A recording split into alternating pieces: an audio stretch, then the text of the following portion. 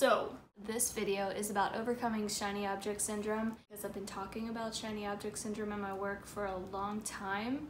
I think it's the main reason why my business didn't grow faster in the first year. It was completely because of shiny object, like here and there and there and here, and then like a year later I figured out, oh okay, hold on, let's focus on who I help, what my mission is, less on what my branding is going to be like, which is still important, but just not like a year's worth of time needs to be spent on it. Shiny object syndrome is so real right now for people with access to the internet, and we really have to focus on, you know, getting things done that are productive. What's really hard to do, I've always found, is because there's so many cool ideas, like especially if you're an artist, you're a creative person, you have a ton of different ideas like at any given moment. So choosing which ones to work with so that you don't like flutter around from this project to that project to this project and then not really end up anywhere is to really focus everything around your mission statement. That's like the main, most important thing with your business, your company, your art. Like, what is the main mission that you're trying to accomplish? And you should be able to say it in one sentence. The smaller the sentence, honestly, like the more simplified and cut down to the truth you are. My first mission statement, oh my god, it was like 2 paragraphs long, and that is not a good example because I didn't really understand what I wanted to do. I wanted to do a lot of different things. So be sure to focus all of the projects and tasks that you're working on with your mission. So ask yourself, when you go to start a task or a project, does it directly align with your mission?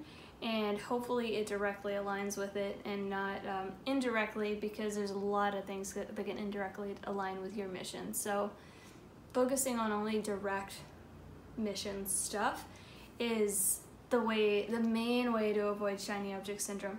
So the other thing that can keep you focused, really focused, is who do you help?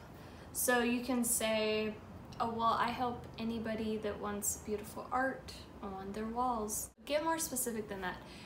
Even go into like creating an avatar, and actually this book right here, Vlog Like a Boss by Amy Schmittauer, I think she's Amy Landino now, she was saying how you maybe even, and a lot of people have talked about this, but maybe even give it a name. Give this person a name and focus all of your content, projects, tasks around helping this person. Figure out where they really need help. Just because you're an artist and makes paintings doesn't mean that you can't give people who don't feel creative a way to get started, or a formula, or tutorials on this really cool technique, or you have something teachable that can help or entertain or inspire other people, and you should focus all of your content and projects and products around that. I do think that there's a lot of business owners that have been in business profitably for a long time, but they're still kind of stuck in shiny object land.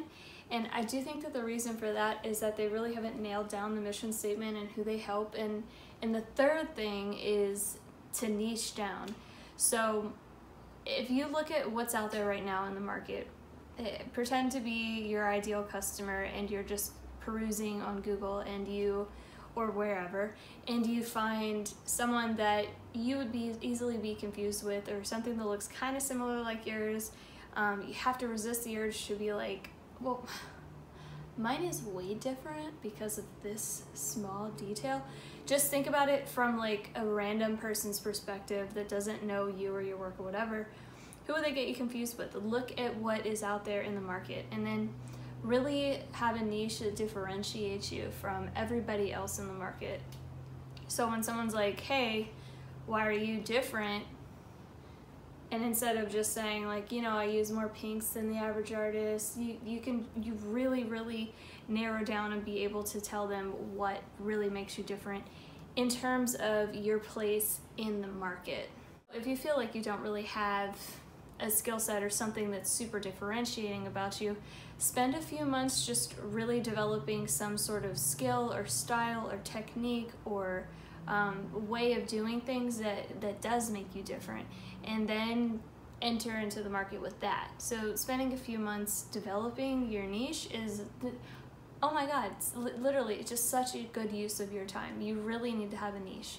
And a lot of markets too, there's gaps where people, your ideal customer there's not really an exact, like, they're missing something. There's gaps in the market. So your job is to really try to find these gaps and then fill them and make something available that was not available before. What do people really want or need that they can't really currently get much of? So writing out your mission, who you help, and your niche, and really owning in on it and being able to boil it down to one sentence is really, really, really going to help you focus. So once you start really narrowing in and focusing on your mission and who you help and your niche, you're going to start to develop this like tunnel vision.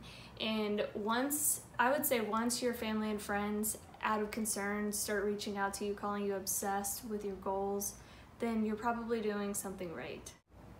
In my Bold Business for Artists freebie, which is a 3-part video and PDF series, I go further into detail, and that link is below in the description. So keep at it, you got this. And that is about all I have to say. Have a great day.